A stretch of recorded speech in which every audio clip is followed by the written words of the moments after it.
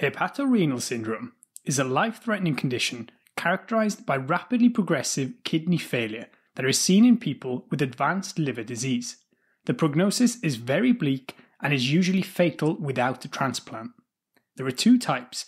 Type 1 has a median survival of 2 weeks and features a rapidly increasing creatinine level. Type 1 happens commonly in relation to spontaneous bacterial peritonitis.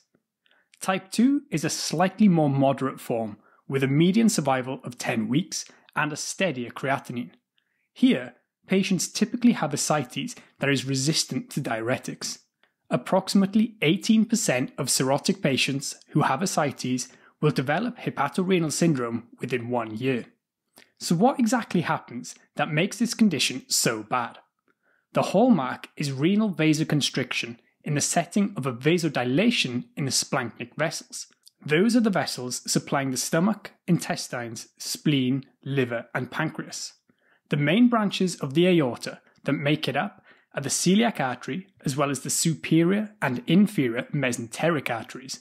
The underfill theory is that as liver disease progresses and portal hypertension follows, possibly also generating ascites, there is a splanchnic vasodilation because of release of vasodilatory mediators like nitric oxide and prostaglandins. This vasodilation leads to more blood being directed into the splanchnic vessels, which ends up draining into the portal circulation, which causes the juxtaglomerular apparatus of the kidney to activate the renin-angiotensin-aldosterone system, leading to vasoconstriction systemically and in particular in the kidneys. But the splanchnic vasculature is resistant to vasoconstriction due to the production of local vasodilators like nitric oxide, and so remains vasodilated. The cycle continues as the kidneys still perceive the circulating volume to be inadequate and activate the RAAS system, leading to this vicious cycle of the renal vasoconstriction and splanchnic vasodilation, ultimately leading to renal failure.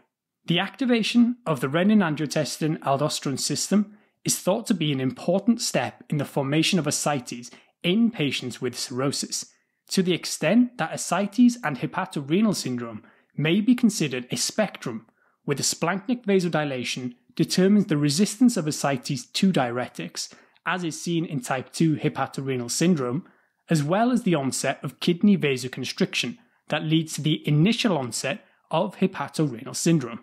It is important to remember that having a cirrhotic patient with an AKI does not mean that the patient has HRS. They may have the AKI for other reasons, and so hepatorenal syndrome is a diagnosis of exclusion. It's important to rule out conditions like acute tubular necrosis or glomerular pathologies.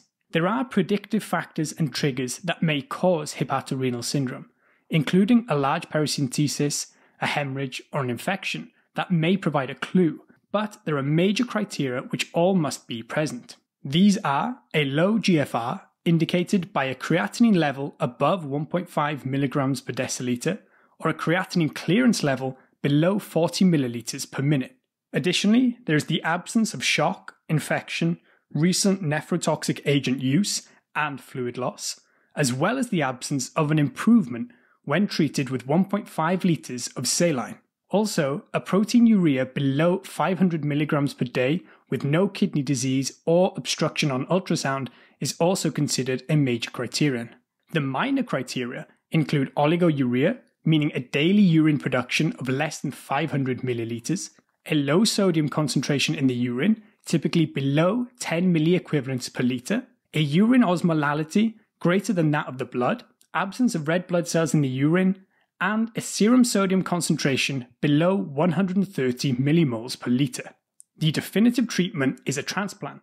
If it's a type 1 hepatorenal syndrome, then due to the connection with spontaneous bacterial peritonitis, patients may be started on third-gen cephalosporins like ceftriaxone.